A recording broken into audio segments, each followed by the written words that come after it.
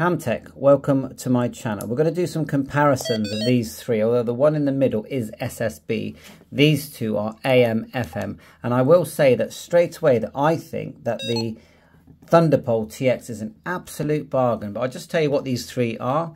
You've got the Thunderpole TX, AM, FM, CB, and it does cover so many bands, right up to 30 megahertz after selecting. And you can select these bands without even modifying it.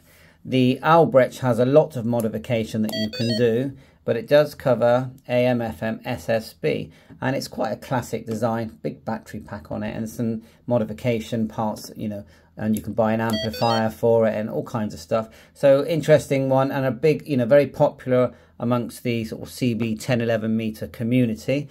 And quite small buttons, and it's quite a small screen on that.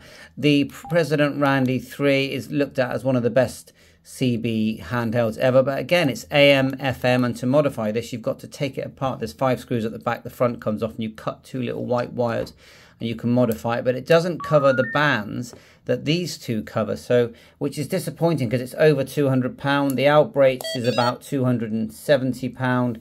This is about £115. What an absolute bargain for what you get. I'm very, very impressed with the Thunderpole. Bye for now. 7-3.